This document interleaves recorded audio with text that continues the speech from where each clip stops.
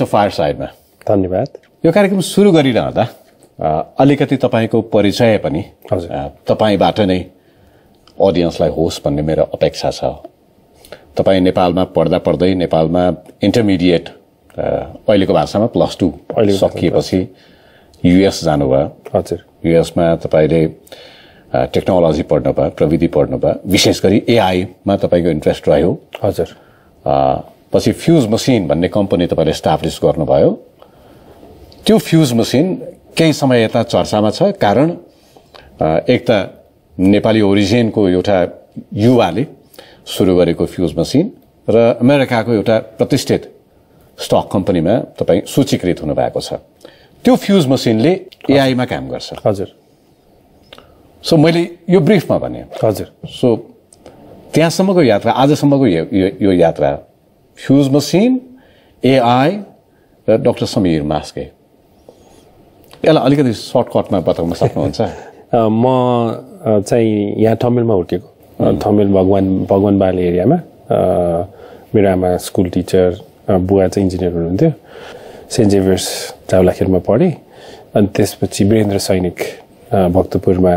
यो कति सालको कुरा? एसएलसी 95 मा दिएर 96-97 चाहिँ आइएससी पढेँ। अनि आइएससी सकिसकेपछि त्यहाँबाट त थुप्रो एक्चुअली सेनामा जान्छन्। अनि म चाहिँ अमेरिका जाने तर्करमा लागेँ। अनि फुल स्कलरसिप पाएको बेट्स कलेजमा चाहिँ म गएँ 98 मा। फर्स्ट टाइम 98 मा फर्स्ट टाइम प्लेन चढेर पुगेँ अमेरिका। अनि त्यति बेलासम्म चाहिँ त्योभन्दा अगाडि मैले आइएससीमा चाहिँ बायो लिएको थिएँ। आमालाई डाक्टर बनाउनु मन थियो। बायोलोजी? हजुर, बायोलोजी लिएको थिएँ। तर अमेरिका पुगेर चाहिँ मलाई कम्प्युटर साइन्समा इन्ट्रेस्ट हुन थाल्यो।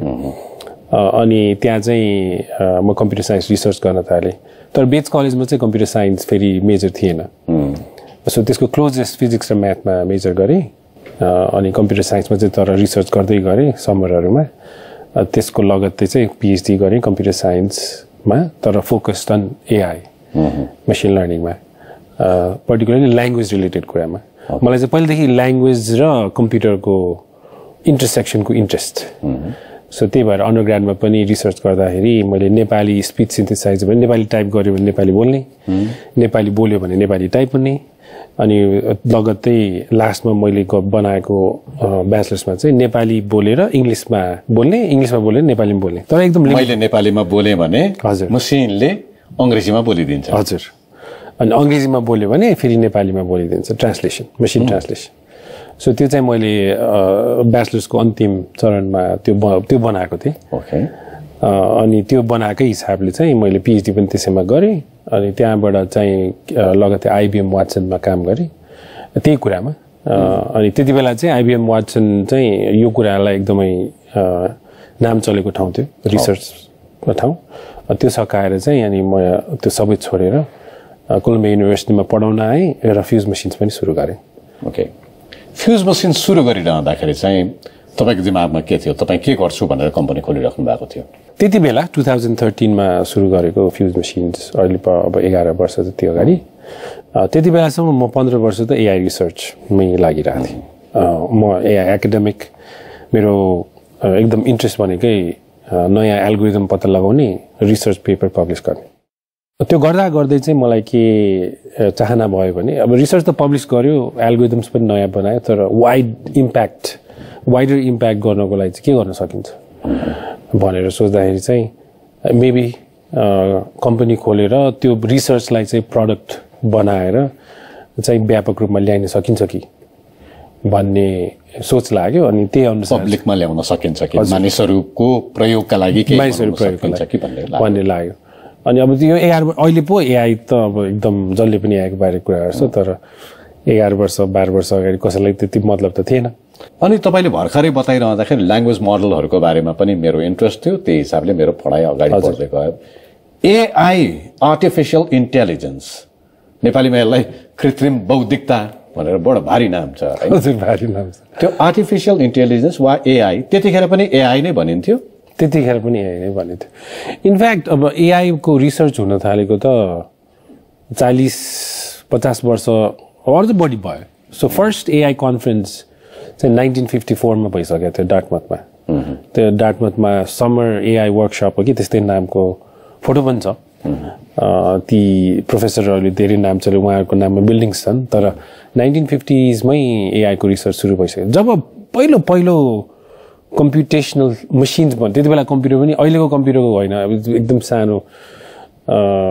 मसिन्सहरू बन्न थाल्यो त्यति बेलै आई थिङ्क ह्युमनहरूलाई इच्छा थियो अटोमेट कसरी गर्ने अब अटोमेट गर्ने भनेपछि मेसिनले गर्नु पर्यो मेसिनले गर्ने भनेपछि इन्टेलिजेन्स हुनु पर्यो इन्टेलिजेन्स भनेर सोच्दाखेरि आर्टिफिसियल इन्टेलिजेन्स भयो मेसिनको इन्टेलिजेन्स सो त्यही भएर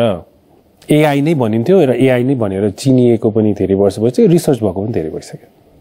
भनेपछि आज हामीले एआईका बारेमा जसरी कुरा सुन्छौँ पढ्छौँ त्यो कन्सेप्ट 40-50 वर्ष अगाडि मान्छेहरूले काम गर्न थालिसकेका थिए हजुर र आज हामीहरू छक्क परेर बसेका छौँ एआईले के गर्छ भनेर होइन हजुर हजुर एकचोटि बताइदिनुहोस् न यत्रो समय तपाईँले एआई पढ्नुभयो यसमा काम गर्नुभयो तपाईँ व्यवसाय नै त्यसैमा आधारित भएर गरिराख्नु भएको छ एआई भनेको के हो आर्टिफिसियल इन्टेलिजेन्स भनेको के हो आर्टिफिसियल इन्टेलिजेन्स भनेको चाहिँ यस्तो खालको मेसिन जसमा चाहिँ तपाईँले इनपुट जस्तो खालको इनपुट पनि पठाए भयो पर्टिकुलरली पर्सेप्सन डेटा भनेको चाहिँ अब हामीले सुन्ने देख्ने खालको डेटा जुन चाहिँ फोटो भिडियो हामीले बोल्ने कुरा स्पिच लेख्ने कुरा टेक्स्ट त्यस्तो खालको जे पनि इनपुट चाहिँ लिएर त्यो इनपुटलाई चाहिँ प्रोसेस गरेर सम सोर्ट अफ रिजनिङ गर्ने त्यो कुरामा चाहिँ त्यो रिजनिङ गरेर चाहिँ सर्टेन डिसिजन दिने त्यो डिसिजन चाहिँ युजली ह्युमनलाई युजफुल हुन्छ भने त्यसलाई चाहिँ एआई भनेर भन्न मिल्छ अब इक्जाम्पल चाहिँ इनपुट रिजनिङ आउटपुट त्यो ओभरअल रिजनिङ सिस्टमलाई एआई भन्यो अब इक्जाम्पल भन्नुहुन्छ भने सेल्फ ड्राइभिङ कार्सको कुरा गर्नु भने इनपुट के आयो त भिडियो आयो र इमेजेस आयो स्टप साइनको फोटो आयो भने यो चाहिँ स्टप साइन हो भनेर रिकग्नाइज गर्यो त्यो रिकग्निसनको बेसिसमा गाडी चाहिँ रोक्नुपर्छ भन्ने डिसिजन लियो गाडी रोकियो यसलाई मेरो भाषामा भनौँ एकचोटि मिलेन भन्नुहोस् एउटा मसिनलाई एउटा चित्र देखाइयो लेखिएको छ स्टप हजुर वा त्यस्तो केही साइन हजुर अब त्यो गाडीले आफै थाहा पाउने भयो कि त्यो चित्र जहाँ छ देखाइएको छ त्यहाँनिर रोकिनु पर्यो हजुर त्यो रिजनिङ चाहिँ त्यो भयो हजुर एक्ज्याक्टली अनि आउटपुट भनेको चाहिँ ऊ रोकिनु त्यसलाई चाहिँ आउटपुट भन्छ सो त्यो रिजनिङमा चाहिँ तपाईँले भनेकोमा चाहिँ अलरेडी दुईटा कुरा जोड्यो एउटा चाहिँ यस्तो खालको साइनमा रातो एसटिओपी लेखेको छ भने त स्टप भन्ने चाहिँ बुझ्नु पनि पर्यो त्यो रातो हुन्छ एसटिओपी लेखिएको हुन्छ हजुर र त्यो भनेको चाहिँ रोकिनु हो भनेर उसले बुझ्नु पर्यो हजुर त्यो बुझ्ने सिस्टम बनाउनु त पर्यो नि त्यो भन्छ कसरी मेसिनलाई चाहिँ टन्न डेटा देखाउने इनपुट त्यसमा चाहिँ प्याटर्न चाहिँ के हो भनेर पत्ता लगाउन खोज्ने अनि त्यो प्याटर्न अनुसार डिसिजन मेकिङ गर्ने अब यो केसमा चाहिँ 100वटा फोटो हामीले लिउँला स्टप साइनको अर्को चाहिँ 100वटा प्रवेश निषेधको साइन ल्याउँला अर्को 100वटा चाहिँ ग्रिन लाइट हरियो बत्तीको फोटो देखाउँला 100वटा त्यतिले त पुग्दैन हजार भनौँ न ल होइन हजारवटा फोटो त्यो फोटो पनि कुनै चाहिँ रातो होला हरियो होला पहेँलो होला स्टप भन्ने पनि तर स्टप त सबै एउटै खालको तर डिफ्रेन्ट ठाउँमा होला कुनै न्युरोडमा होला कुनै ठमेलमा होला त्यो हरियो लाइटको त्यो फोटो लिँदाखेरि त सराउन्डिङ त आउँछ नि अझै पनि कुनै चाहिँ दरबारमागमा होला कुनै चाहिँ यहाँ तिनकुनेमा होला कता होला होइन सो त्यस्तो हजार फोटो लिएपछि चाहिँ मेसिनलाई चाहिँ यो सबै यो स्टप साइन भनेको यस्तो फोटोहरूमा चाहिँ के छ त कमन प्याटर्न भनेर चाहिँ सिकाउनु पर्यो त्यो सिकाउनको लागि चाहिँ मेसिनले चाहिँ त्यो इनपुटहरू लिएर पिक्सेल बाई पिक्सेल हेरेर फिचर्सको रूपमा कन्भर्ट गरेर चाहिँ ल स्टप भनेकोमा चाहिँ फोटो लिँदाखेरि पिक्सेल्सहरू चाहिँ यस्तो खालको रातो हुन्छ अनि त्यसमा चाहिँ एस लेखा हुन्छ टी लेखा हुन्छ ओ लेखा हुन्छ पी लेखा हुन्छ ग्रिन लाइटमा चाहिँ ग्रिन हुन्छ गोलो हुन्छ ग्रिन हुन्छ भन्ने खालको एसोसिएसन प्याटर्न रिकग्निसन गर्न थाल्छ त्यस्तो खालको डिफ्रेन्ट इन्भाइरोमेन्टमा पनि प्याटर्न चाहिँ बुझेर हरियो भनेको चाहिँ जाने स्टप भनेर लेखेकोमा चाहिँ स्टप गर्ने भनेर जब बुझ्छ र जब मोडल भन्छ त्यो चाहिँ एआई रिजनिङ सिस्टम भयो त्यो बुझाउनको लागि पनि फर्मुलाहरू बनाउनु पर्यो त्यसलाई कोडिङ के भन्छ हजुर सो त्यसलाई चाहिँ मसिन लर्निङ भन्छ सो मसिन लर्निङ चाहिँ लास्टमा गएर चाहिँ सबै म्याथमेटिकल प्रोबेबिलिस्टिक सिस्टम्स बेसिकली त्यो प्रोबेबिलिटी यो फोटो चाहिँ अघि भनेको तीनटा कुरामा कुनै एउटा स्टप साइनको फोटो देखायो भने चाहिँ यो तीनटा कुरा डिफ्रेन्सिएट गर्ने मेसिन बनाएको छ भने त्यो मेसिनले चाहिँ यो चाहिँ 90% चाहिँ स्टप साइन हो 5% स्टप के अरे प्रवेश निषेध 5% चाहिँ ग्रिन लाइट भनेर प्रोबेबिलिस्टिक डिसिजन दिन्छ सो त्यही भएर लास्टमा गएर मसिन लर्निङ एआई चाहिँ सबै म्याथ भयो अब यो एकदमै बेसिक कुरा भयो नि तपाईका लागि त एकदम प्यासनेट चाहिँ यो बारे सोध्नु भयो नि अर्को 10 मिनेट एकदम सामान्य कुरा भयो होला तपाईका लागि हैन तर आज तपाईले एउटा गाडी कसरी रोकिन्छ अटोमेटेड उसले जानेको छ उसलाई जान्ने बनाउनका लागि गरिने एउटा साधारण प्रोसेसको कुरा गर्नु तर आज त एआई यतिमा मात्रै सीमित छैन के गर्न सक्छ एआईले धेरै कुरा गर्न सक्छ अहिले अहिले नेपालीले आम युवा युवतीले किशोर किशोरीले प्रयोग गरिराखेको च्याट जीपीटी होला गुगल बार होला अनि जेमिनाई भन्छ अनि केही भिडियो एडिटिङका लागि पनि एआई प्रयोग भएको भन्ने सुनिन्छ हामीले पनि गरिरहेका छौँ फोटो क्रिएट गर्नको लागि अथवा पावर पोइन्ट प्रेजेन्टेसन बनाउनको लागि निबन्ध लेख्नको लागि यो सामान्य कुराहरू हामीले सुनिरहेका छौँ सो अहिले एआईले के गरिरहेको छ संसारभर सबै त सोचिन अब च्याट जीपीटीले नै हजारवटा चिज गर्न सक्छ तपाईले जस्तै भन्ने निबन्ध लेख्न सक्छ संगीत कम्पोज गर्न सक्छ गीत लेख्न सक्छ होमवर्क गर्न सक्छ हैन जस्तै अब मैले पढाउँदाखेरि अझको स्टुडेन्टहरुलाई भन्नुपर्छ मैले होमवर्क दिएको छु च्याट जीपीटीमा राखेर एन्सर पत्ता लगाउन पाइदैन अहिले एआईले धेरै चीज गर्न सक्छ अब च्याट जीपीटी चाहिँ ल्याङ्ग्वेज सिस्टम भयो सो त्यही भएर पर्टिकुलरली ह्युमन हाम्रो ल्याङ्ग्वेज नै one of the key defining features भयो सो त्यही भएर ल्याङ्ग्वेजमा यस्तो राम्रो गर्ने बित्तिकै हामीले चाहिँ ओहो एकदमै खतरा गर्न सक्यो भनेर पर्टिकुलर त्यो रिलेटेड कुराहरू चाहिँ हामीलाई आभास हुन्छ तर त्यो बाहेक कम्प्युटर भिजन सिस्टम्सहरू हैन अब जस्तै डाक्टरलाई चाहिँ एक्सरे डाक्टरले हेर्नको सट्टा मेसिनले हेरेर ल यसमा चाहिँ क्यान्सर हुन सक्छ है भन्न सक्छ आजकल रोबोटिक सर्जरी आएको छ सर्जरी गर्दा चाहिँ एकदम फाइन सर्जरी गर्दाखेरि एकदम सानो कुरा देख्नु पर्दाखेरि कहिलेकाहीँ मान्छेलाई सर्जनलाई नै गाह्रो हुँदाखेरि मेसिनले हेल्प गर्न सक्छ फ्रड डिटेक्सन गर्न सक्छ इन्स्योरेन्समा गाडी ठोक्यो भने ल यो गाडीको ड्यामेज कति भएको छ भने प्रेडिक्ट गर्न सक्छ कस्टमर सर्भिसमा इमेल ग्राहकसँग कुरा गर्ने काम पनि च्याट जीपीटी वा च्याट जीपीटी जस्तै कुनै अर्को एआई टुलले गर्न सक्छ सो धेरै चीज गर्न सक्छ अहिले चाहिँ पर्टिकुलरली एआई को म्याच्युरिटी चाहिँ एकदम राम्रो भएको छ जसले गर्दा धेरै कुरा गर्न सक्छ ब्याक टु फ्युज मसिन हजुर अब तपाईको कम्पनीले चाहिँ के गरिरहेछ फर्स्टमा चाहिँ एजुकेसन एआई एजुकेसन मा धेरै नै फोकस छ हामीले चाहिँ म आफैले पनि एआई पढाइरहेको 12 वर्ष भइसक्यो अनि राम्रो स्किल भयो र राम्रो एजुकेसन भयो भने हाम्रो नेपाल जस्तो देशको युवाहरूले राम्रो स्किल सेट एजुकेसन पाउन सक्यो भने ग्लोबली कम्पिट गर्न सक्छ भन्ने थाहा पनि भइसक्यो थाहा पनि छ र त्यसलाई चाहिँ कसरी चाहिँ अझ धेरै ट्रेनिङ दिने र अझ धेरै युवाहरू र इन्जिनियर स्टुडेन्टहरूलाई चाहिँ एआई ट्रेनिङ दिन सकिन्छ भनेर त्यो चाहिँ वान अफ द कोर हाम्रो मिसन डेमोक्रेटाइज एआई भन्छौँ त्यो गर्छौँ त्यो सिलसिलामा हामी एआई फेलोशिप भनेर रन गर्छौँ हरेक वर्ष धेरै हजारौंले एप्लाई गर्छन् हामी सबैलाई फुल त्यसमा हजारौं त लिन सक्दैनौं तर हामीले 50-100 जति लिन्छौं सबैलाई फुल स्कलरशिप प्रोवाइड गर्छौं सो त्यो चाहिँ one of the core things हामीले गर्ने भयो तपाईले विद्यार्थीहरुका लागि फ्युज मसिनले एआई सिकाउने पढाउने र अहिले हामीले चाहिँ त्यसै क्रममा एआई शिक्षा फर नेपाल भनेर प्रोग्राम पनि गरिरहेछौं जसमा चाहिँ हामी अब चाहिँ काठमाडौँ मात्र हैन र मेजर सिटीहरुहरु मात्र अरु ठाउँमा व्यापक रूपमा नेपालभर कसरी एआई शिक्षा ल्याउन सक्छ भनेर पनि काम गर्न खोजिरहेछौं सो त्यो चाहिँ शिक्षाको कुरामा सिलसिलामा भयो तर त्यहीबाट निस्केको इन्जिनियरहरु सो जो चाहिँ ट्रेन भएछन् जुन चाहिँ मैले अघि भनिहाले यी ग्लोबल मार्केटमा कम्पिटिटिभ हुन्छन् तिनीहरुले नै एआई प्रोडक्ट्सहरु पनि बनाइरहेछन् सो हाम्रो चाहिँ एआई स्टुडियो भन्ने एउटा प्लेटफर्म छ जुन चाहिँ कम्पनीहरुले त्यो प्लेटफर्म किनेर त्यो प्लेटफर्मको माथि एआई सफ्टवेयर बनाउन सक्छ अनि त्यस्तो सफ्टवेयरलाई हामीले एआई इन्जिन्स भन्छौं र त्यस्तो खालको fraud detection engine answer generation engine information extraction engine demand prediction engine खालका इन्जिन्सहरु चाहिँ हामीले अलरेडी बनाइ पनि सकेका छौं र त्यो सफ्टवेयरहरु चाहिँ हामीले पर्टिकुलरली अमेरिकाको लार्ज एन्टरप्राइज क्लाइन्ट्सहरूलाई चाहिँ चाहियो भने त्यो स्टुडियो र इन्जिन्स दिन्छौँ तर कुनै कुनै क्लाइन्टहरूले चाहिँ त्यस्तो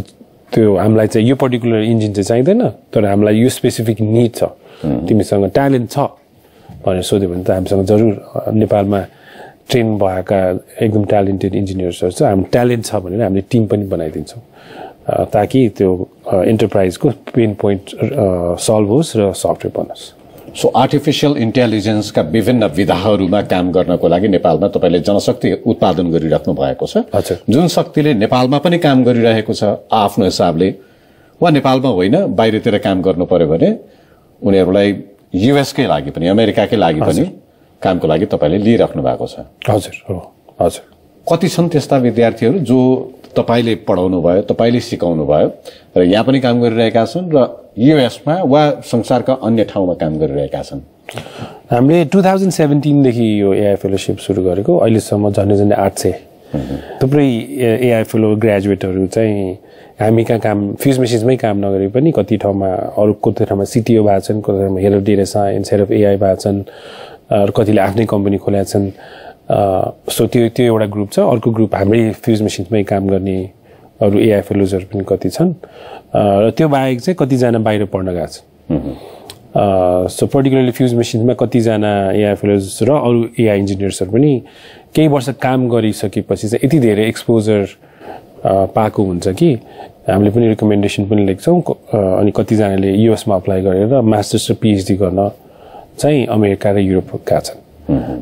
र त्यहीँ गएर अरू ठुल्ठुलो कम्पनी इन्टेल आइबिएम यस्तो ठाउँमा गुगल मेटा फेसबुक मेटाहरूमा पनि गएर काम गर्न थालिसकेका छन् गजब फेसबुकमा हामीले सोद्धाखेरि त फेसबुक भनेको निकै ठुलो कम्पनी हो होइन मेटा गुगल भनौँ यहाँसम्म पुग्नको लागि नेपालीहरू पनि काबिल छन् जरुर छन् एब्सोल्युटली कृपया यसमा अलिकति बताइदिनुहोस् नेपाली युवा युवतीहरू किशोर किशोरीहरू वा भनौँ न नेपाली इन जेनरल यो संसारका ठुला ठुला कम्पनीमा काम गर्नको लागि सक्षम छन् एकदम छन् अलिकति पनि मद्दतका साथ अलिकति एक्स्ट्रा ट्रेनिङका साथ कतिलाई चाहिँ एक्स्ट्रा ट्रेनिङ पनि चाहँदैन तर कतिलाई एक्स्ट्रा ट्रेनिङका साथ हामीले स्किल्स बढाउन दियौँ भने ग्लोबली कुनै पनि कम्पनीमा ठुलो होस् सानो होस् एप्पल होस् फेसबुक होस् गुगल होस् नेटफ्लिक्स होस् कुनै पनि कम्पनीमा काम गर्न सक्षम छन् रेडी छन् त्यति मात्र होइन कि अहिले ज्वलन्त इक्जाम्पल छ यति धेरैजनाहरू एक्चुअली काम गर्छन् यस्ता ठुल्ठुला कम्पनीहरूमा र काम गरेर एकदम सक्सेसफुल भएर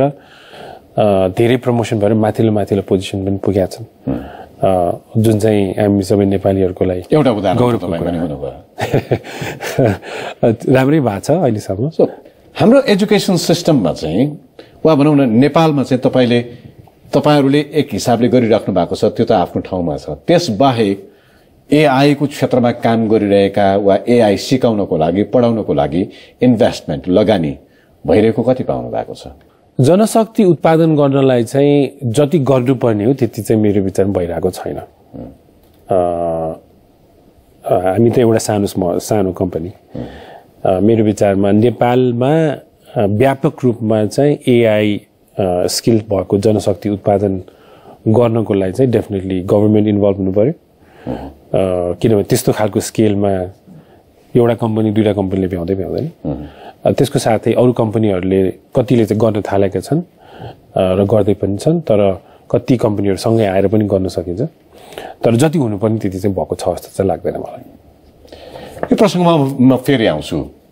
तर त्योभन्दा अगाडि यो एआईकै बारेमा अलिकति एलाबोरेट गरौँ व्याख्या गरौँ तपाईँको भाषामा व्याख्या गरिदिनुहोस् मानिसले गर्ने कामको लागि सघाउनको लागि एआई भन्ने प्रविधि यसलाई तपाईहरूले अझ के भन्नुहुन्छ एआई टुल भन्नुहुन्छ या मसिन भन्नुहुन्छ प्रश्नहरू के आयो भने अब के मानिसले गर्न सक्ने भन्दा ज्यादा काम पनि एआईले गर्न सक्छ आज मान्छेभन्दा ट्यालेन्ट मान्छेभन्दा इन्टेलिजेन्स एआई छ कति कन्टेक्स्टमा छ र कति कन्टेक्स्टमा अहिले गरि नै राखेका पनि छौँ जुन चाहिँ मेसिनले जस्तै कति ब्याङ्किङ सेक्टरमा चाहिँ फ्रड डिटेक्सनको काम हुन्छ कति ब्याङ्कहरूले बिलियन्स अफ डलर स्पेन्ड गरेछ सो त्यो फ्रड डिटेक्सन कसरी हुन्छ त AI machine learning सिस्टमले every transaction like केलाहरू हेरेर हुन्छ एभ्री युजर अकाउन्ट एभ्री ट्रान्ज्याक्सनमा चाहिँ हेरेर हुन्छ जस्तै एउटा सिटीबाट अर्को सिटी ट्राभल गर्यो ल यो मान्छे त बस्ने यो ठाउँमा तर यहाँ ट्रान्ज्याक्सन भएको छ अनि सडनली 3 घण्टापछि फेरि अर्को सिटीमा यो प्याटर्न त कुनै नर्मल बिहेभियर त होइन भनेर अनि अटोमेटिक फ्ल्याग गर्छन् ब्याङ्क अकाउन्ट बन्द गर्छ र 10, 20, 40 लाख करोडौँ अकाउन्ट्स कुनै ब्याङ्कसँग छ र कति ठुला ठुला ब्याङ्करसँग त्यति पनि हुन्छन् भने उनीहरूबाट आएको 10औं करोडौँ transaction on a daily basis कुनै पनि एकजना ह्युमनले बसेर त हेर्न सक्दैन क्षमताको हिसाबले अद्भुत क्षमता सक्दैन एकजनाले मात्र होइन 10,000 मान्छे राखे पनि सक्दैन त्यो एउटा टुलले गर्ने भयो वा एउटा मसिनले तर एउटा मसिनले त गर्न सक्छ हैन त्यो हिसाबले त सुपर ह्युमन पर्फर्मेन्स भयो तर मान्छेले दिएको सूचनाका आधारमा वा मान्छेले बनाइदिएको केही कोडका आधारमा डेटा जति फिट गरिएको छ डेटा जति इनपुट गरिएको छ हजुर हजुर प्रविष्ट गरिएको छ त्यसका आधारमा उसले पर्फर्मेन्स गर्ने भयो एक्ज्याक्टली सो त्यही भएर मेसिनले त्यो गर्छ कसरी त मान्छेले सिकाएर त गर्छ मान्छेले चाहिँ त्यस्तो खालको डेटा पहिला चाहिँ फ्रड भनेर पत्ता लाग्यो होला कुनै कस्टमरले ल मेरो त क्रेडिट कार्डमा 3टा चार्ज भइसक्यो तर मैले चार्ज गरेको त होइन भनेर ब्याङ्कलाई रिपोर्ट गर्ला ब्याङ्कले हेर्ला ब्याङ्कले चाहिँ ओ ल 3 घण्टामा 3वटा सिटीमा ट्रान्ज्याक्सन भयो ल यो त फ्रड रहेछ भने त्यस्तो खालको ट्रान्ज्याक्सन चाहिँ फ्रड हो भनेर मेसिनलाई सिकाएपछि बल्ल मेसिनले चाहिँ त्यस्तो खालको प्याटर्नलाई फ्रड भनेर चिन्यो तर चिनिसकेपछि चाहिँ मेसिनको फाइदा चाहिँ के भने अघि भनेको 10औं करोडौँ ट्रान्ज्याक्सन एभ्री सेकेन्ड अथवा एभ्री मिनट चाहिँ कन्स्टेन्टली रिभ्यू गर्न सक्यो जुन एकजना ह्युमन त टाढेको कुरा अब 100औं हजारौंले पनि सक्दैन मैले तपाईलाई यो प्रश्न सोध्नुको एउटा कारण पनि छ मेरो छोरा छ तपाई आउने भइसकेपछि तपाईसँग अन्तर्वार्ता गर्ने भइसकेपछि एआई का बारेमा म कुरा गर्छु तिमीलाई केही सोध्नु छ भनेर मैले उसलाई सोध्दाखेरि उसले 6-7 वटा प्रश्नहरू लेखेर दिएको थियो त्यसमध्येको एउटा प्रश्न 7 कक्षा पढ्ने एउटा केटोले सोध्दै छ कि एआई ले मान्छेभन्दा ज्यादा मान्छेभन्दा बढी सोच्न सक्छ वा मान्छेभन्दा बढी सृजनशील हुन सक्छ एकजना मान्छेले धेरै कुरा गर्न सक्छन् र एआई ले अहिलेको एआई चाहिँ न्यारो एआई जुन भनिन्छ त्यसले चाहिँ एउटा मान्छेले एउटा चीज गर्ने भन्दा चाहिँ बढी गर्न सक्ला जस्तै म्युजिक कम्पोजर छ भने एआई चाहिँ यति सृजनशील हुन सक्छ कि त्यो best of the best music composition भन्दा पनि बेटर गर्न सक्ला यो अब एक्जाम्पल पनि देख्नु भइसक्यो लाइक चेस गेम्समा मेसिनले जितिसक्यो गो गेममा मेसिनले जितिसक्यो आजकलको त्यो 3D भिडियो गेम्सहरुमा मान्छेलाई जितिसक्यो भनेपछि अलरेडी देखिसक्यो कि मान्छेले भन्दा पनि बढी राम्रो गर्न सक्ने तर त्यही मेसिनलाई जुन चाहिँ चेस जितेको के भन्छ ग्यारी कास्परोभलाई जितेको मेसिन त्यही मेसिनलाई चाहिँ तपाईले चाहिँ सिम्पली नेपालमा ल्याएर नेपालको एउटा किताब पढेर मलाई नेपालको हिस्ट्रीको एन्सर दियो भने पनि दिन नसक्ला ओके सो भनेको मतलब के भने अलरेडी अहिले चाहिँ एआई धेरै कुरा पर्टिकुलर कुराहरुमा ट्युन छन् र त्यो कुरामा डेफिनेटली मान्छे भन्दा बेटर गर्न सक्ला तर ओभरअल यस्तो मेसिन चाहिँ बनिसकेको छैन कि जुन चाहिँ एउटा ह्युमनले जति पनि गर्न सक्छन् त्यो सबै कुरामा इक्वली त्यसरी राम्ररी गर्न सक्ने र त्यो भन्दा बेटर गर्न सक्ने एउटै मेसिनले चाहिँ गर्न सक्ने बनिसकेको छैन अब त्यसमा चाहिँ रिसर्च पनि भइरहेछ कतिले त्यसलाई एजीआई भनेर आर्टिफिशियल इन्टेलिजेन्स हैन कि आर्टिफिशियल जनरल इन्टेलिजेन्स यस्तो खालको intelligent being or intelligent machine कि मान्छे जस्तै तर सबै कुरामा मान्छे भन्दा बेटर त्यो रिसर्च भइराखेको छ त्यो सम्भावनाका बारेमा त्यो सम्भावना छ फ्युचरमा तर तुरुन्तै भइसकेको चाहिँ छैन सो आजको दिनमा चाहिँ 2024 मा हामी कुरा गरिरहँदाखेरि आर्टिफिशियल इन्टेलिजेन्स भनेको चाहिँ मान्छेको क्षमता मान्छेको बौद्धिकताको एक्सटेन्सन हो मान्छेको बौद्धिकताको विस्तार मात्रै हो त्यसरी सोचे हुन्छ त्यो आफै बौद्धिक भन्ने ट्याग राख्न मिल्दैन आफै बौद्धिक भन्न अलि नमिल्ला त्यो सम्भावनाको दिशातर्फ चाहिँ हामी अगाडि बढिरहेका छौँ। हजुर, जब एजीआई चाहिँ रियल हुन्छ तब चाहिँ हामीले यो चाहिँ अब ट्रुली इन्टेलिजेन्ट मेसिन जसले चाहिँ आफ्नै बारे सोचेर आफैलाई इम्प्रुभ गरेर लान सक्ला। कुनै दिन यस्तो दिन पनि आउँछ जति बेला मान्छेको नियन्त्रण बिना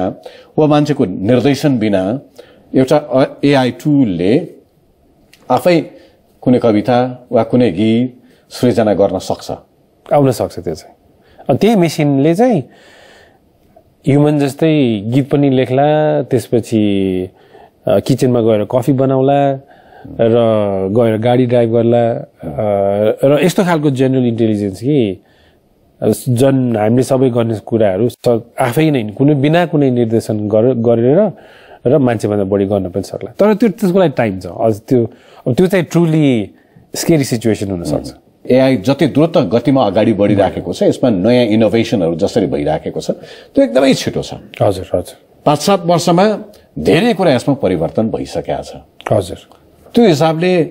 हामीले भर्खरै कुरा गरे जस्तो मान्छेको नियन्त्रण बिना पनि एउटा संगीत सृजना गर्न सक्ने, मान्छेले जस्तै व्यवहार गर्ने त्यो प्रविधि 4-5 वर्षमा, 10 वर्षमा, 15 वर्षमा नबन्ला भन्ने कसरी सकिएला? नबनिएलाई त भन्न सकिन्न। रिसर्च त धेरै भइरहेछ, बन्न सक्छ। कति वर्षमा बस्न सकिन्छ? 10, 15 हुन्छ कि 20 हुन्छ कि 30 हुन्छ कि 40 हुन्छ कि त्यो चाहिँ प्रिडिक्ट गर्न अलिक गाह्रो छ। तर बन्न त सकेला हो। सायद यिनै कुराहरूलाई आधार बनाए इजरायली लेखक जो यो शताब्दीकै एकजना प्रभावशाली इतिहासकार भनेर चिनिन्छन् युval नोआ हरारीले हजुर आफ्नो किताबमै लेखेका छन् कि एआई भन्ने कुरा यो मानव सभ्यताका विरुद्ध प्रयोग हुन सक्ने सुपर वेपन हुन सक्छ भनेर फोरकास्ट गरेका छन्, अनुमान गरेका छन्। मास डिस्ट्रक्सनका लागि सोशल वेपनको रूपमा यो प्रयोग हुन सक्छ भनेर। सकिन्छ। Is that true? Very true. That is the one of the scariest खालको कुरा हो जुन चाहिँ एआईको जुन गतिमा इम्प्रुभ भएको छ र त्यो इम्प्रुभमेन्टले जति फाइदाहरू ल्याएको छन्, सेल्फ ड्राइभिङ कार्सदेखि लिएर कस्टमर सर्भिसलाई अटोमेट गर्नेदेखि लिएर, त्यही फाइदाको साथसाथै सिमिलर टेक्नोलोजी नै युज गरेर डिस्ट्रक्सनको लागि युज हुने सम्भावना धेरै नै छ। त्यो एउटा अनुमानको कुरा भयो। रिसेन्ट केही प्रतिवेदनहरू, अध्ययनका निष्कर्षहरू हेर्ने हो भने पनि विश्व आर्थिक मञ्चले 2023 मा निकालेको एउटा प्रतिवेदनको कुरा होस्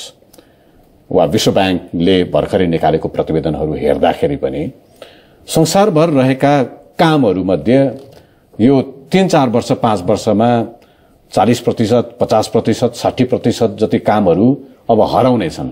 मान्छेले त्यो काम गरिराख्नु पर्ने छैन। बेरोजगारी बढ्ने सम्भावना त्यहाँ पनि छ भन्ने एक खालको इंगित पनि गरेको छ। सो मान्छेले गर्ने काम प्रविधिले गर्न थालिसकेपछि मान्छेले के गर्ने?